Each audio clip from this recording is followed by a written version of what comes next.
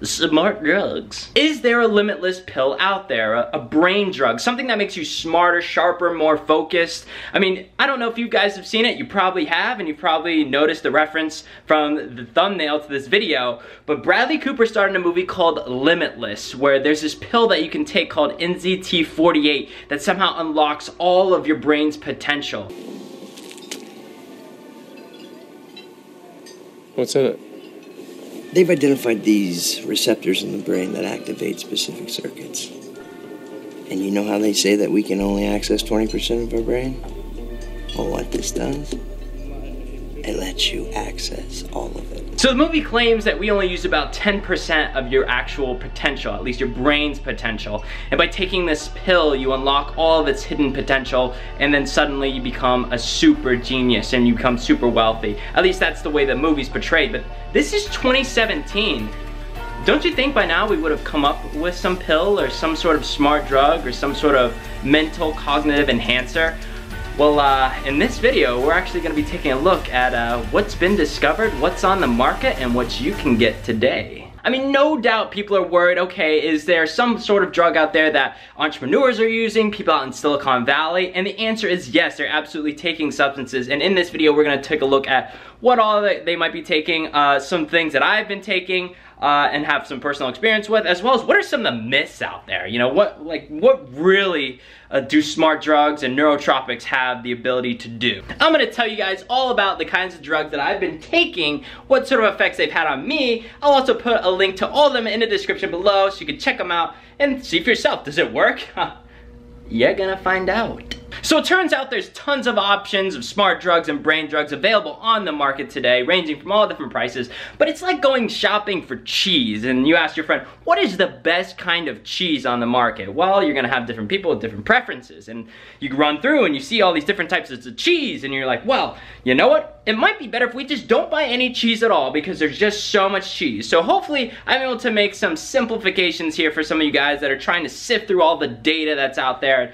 Now, I am not a scientist or a doctor by any means. Or am I? All I am is a 25-year-old who just likes to get things done and likes to do some pretty rad shit. So I'm not gonna pretend to know all the ingredients. I'm not gonna pretend to know how it all affects the brain. I mean, there's a good quote that was said by a wise man. You don't need to know how electricity works to enjoy the benefits of it. Hence, case in point, wha-bang. So with that being said, I just wanted to point out I've been taking some smart drugs and well, the results have been quite positive, to say the least. And it turns out I'm not the only one of my friends. When I actually started talking to people about it, I was actually surprised to see that other people were taking different substances. And we're not talking about Adderall and caffeine and Vyvanse and other stuff that can harm your liver. I'm just talking about some simple stuff that you might not even know about. So some of the claims that have been cited from these drugs, and I mean scientific studies to actually prove that they work, you've got things like improvement to memory, focus, mental energy, and even just improving your overall mood. Sounds too good to be true. It kind of is and it kind of isn't. Because there actually have been cited studies to show that there is more blood flow to the brain, that you have more receptors in your brain that are being utilized, that you can actually improve the amount of brain cells that you create. And there are some people that will get added benefits from some of the drugs because they actually have brain deficient disorders. Hopefully that's the medical term for it. But certain parts of their brains aren't functioning correctly, so they take a drug. Like, for example, the people who take Adderall, who are actually prescribed it because they actually have ADHD or some sort of actual disability, they see long-term results for it versus the average college student who takes it and then they build a tolerance to it and suddenly they're back to normal and they don't improve at all really in their grade. So there's one big thing that I do want to address, and that is that claim of the 10% of your brain. You're only using 10% of it. I know that sounds great, and we'd love to believe that we're not really using our brain that much, but unless you're actually like sleeping, you actually do use most of your brain power, at least close to 100% of it. And it turns out that it was just totally misquoted from Einstein back in the like 1800s. So there's no scientific data to actually back up the myth saying that we only use 10% of our brain. That's just not true. The real truth is if you want to improve your brain power, you need to actually use it more often so that it grows, similar to like a muscle, for instance. Wow. Smash.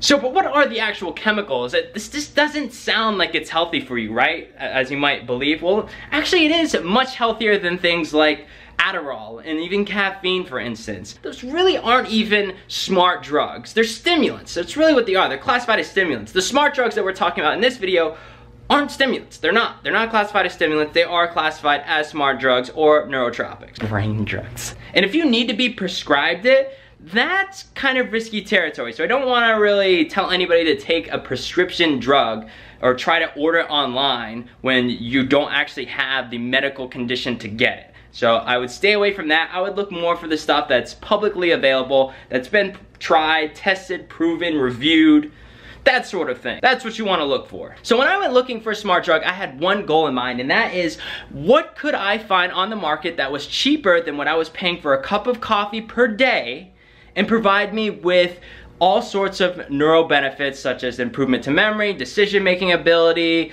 to mood, to just taking on tasks and being more productive.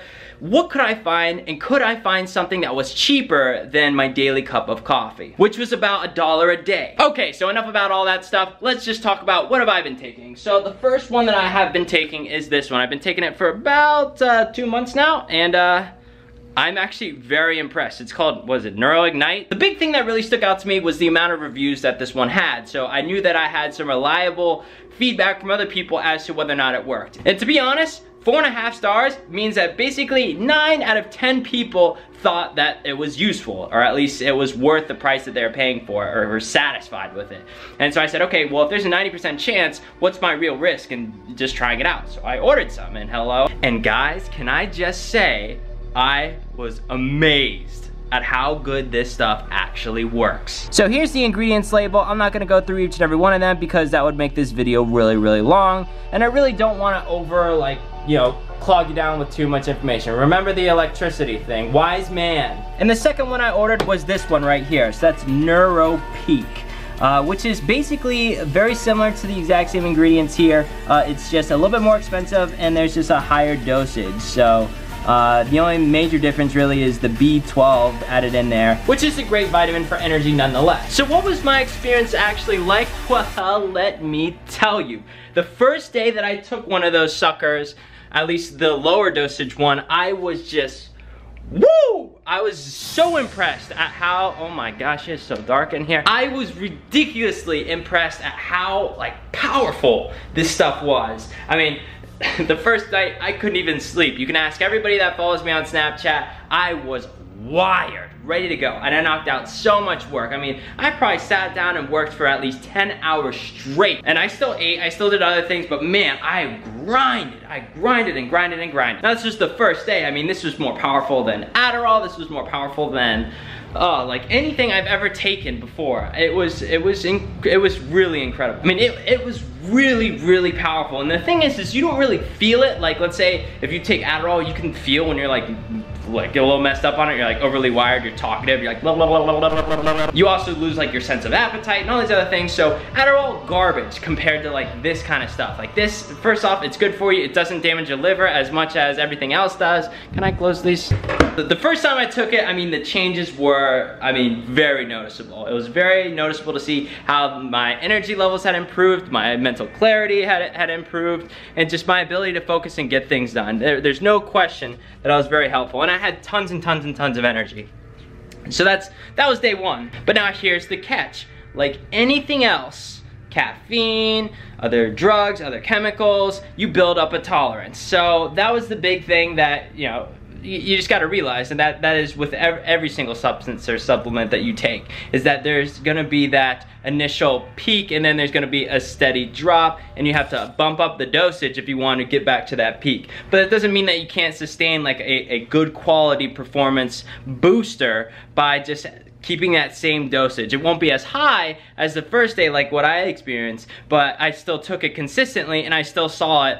I still saw improvements in my mental clarity, my focus for those days. But then I was like, well, what if I just stop taking it for a week and see what happens? Sure enough, I stopped taking it for a week and I take one more pill and all of a sudden it just boom. and it snapped me right back into gear. And again, I was up until like 3 in the morning. I mean, you get like super wired, so do be careful of that. Try not to take caffeine on it too, because I did try that once, and that was like thoughts and ideas. And the same thing goes with that other one that I mentioned, the NeuroPeak one. That one, you take it when you've got like a big day ahead of you. You got a lot of stuff that you need to do. Take that sucker, and that other thing will get you going.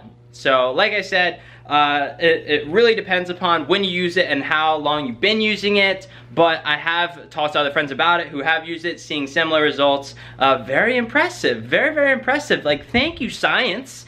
Thank you, doctors. Thank you, people who built it and made it affordable for the average person. So like, I'm so happy that now I can take those instead of my daily cup of coffee, and I receive fantastic benefits. It's healthier. And I'll let you do your own research on it, so I will put 2 big videos in the description below talking about nootropics, how they affect the brain, from people that are probably more qualified to talk about it than me, at least on a scientific level, as well as a subreddit, which basically is dedicated to all sorts of content around nootropics. Like I said, there's just so many out there, but I just wanted to find something affordable, that works, that's good, that is electricity. Electricity! I just wanted to work, I wanted to have a benefit for me, yeah, I got that. So I was very impressed. Like I said, I'll put all the links to it in the description below. So if you want these suckers, look no further. Feel free to check out the links in my description below. Bing! But is it like the Limitless thing where you're like super awesomely like fantastic and you can make lots of money? Take it easy, fam. But it does work, and it is well worth the money. It's not an $800 pill like NZT-48, and it's also not gonna kill you because you took too much of it. So that's it for this video. I hope it was helpful to you guys who were at least interested in taking smart drugs, knowing a little bit more about them. If you didn't even know they existed, well, you're welcome. And try them out. Let me know what you think. Of course, do your research, ask your doctor, as every single person will tell you. Do research, ask your doctor, even though most doctors really don't even know what they're talking about. It's kind of crazy. They're not neuroscientists. They don't really know how the brain works. They focus more on stuff like strep throat and sprained ankles. And do me a favor, if you do, like, do this. You know what I'm saying? You know? Subscribe! Oh yeah, and do me a solid and make sure you smack the like button. If you're a little scared of my excitement and passion, I'm sorry, I'm really excited. Oh yeah, and for those who are following me, like, check it out, I was live on TV. Yeah, look at me having a conversation. Alright, yeah, everyone's having a good time. Nod my head and smile, look good for the camera. Thank you so much for being here at my channel, and I will see you on the next one, okay? Bye.